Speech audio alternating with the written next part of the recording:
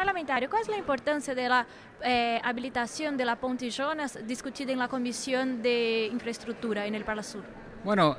hoy la verdad que muy conforme como está avanzando la Comisión de Infraestructura con el tratamiento de la habilitación del puente tan necesario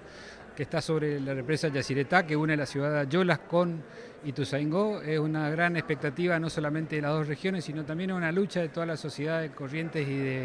de Paraguay para poder usar, ¿no?, esta infraestructura que se construyó hace casi 30 años y no la podemos utilizar. Creo que tenemos una gran oportunidad de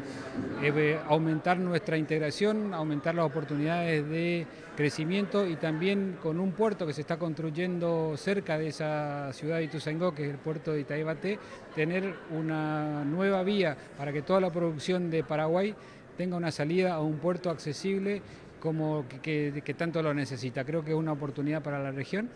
y tengo grande esperanza que en la próxima sesión podamos tratarlo y ya Argentina y Paraguay tengan esta vía de conducto como uno de los instrumentos que tanto tiempo venimos luchando los correntinos y los paraguayos para lograrlo, ¿no? Creo que tenemos muchas cosas con Yacyretá, también estamos avanzando en la oportunidad, en el análisis del pedido que está haciendo Corrientes a través de sus legisladores, no solamente provinciales, sino también nacionales, y nosotros acá en el MERCOSUR, de que la represa Yacyretá sea de propiedad de los correntinos. Esa es una iniciativa que venimos impulsando, considerando todos los antecedentes que hay en Argentina y que se ha avanzado donde los recursos naturales